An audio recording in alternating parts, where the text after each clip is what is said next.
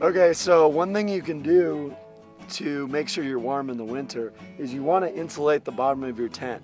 The more expensive way is to get a sleeping pad that's a R value of 4 or above that will protect you by insulating the bottom of the tent for winter.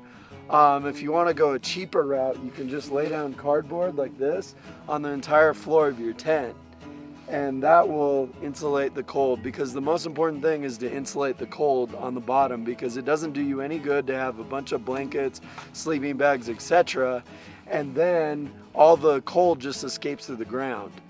You can also use space blankets and other things to keep warm, but that's one thing you definitely want to do, is insulate the bottom of your tent. So while Brian was talking about insulating his tent, I went ahead and insulated the rest of my tent.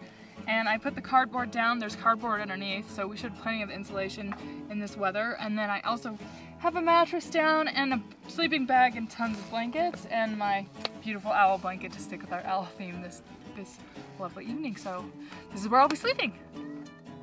Thank you for watching this segment of Camping Fantastic. To view the full episode or learn more about our adventures, click on the links below.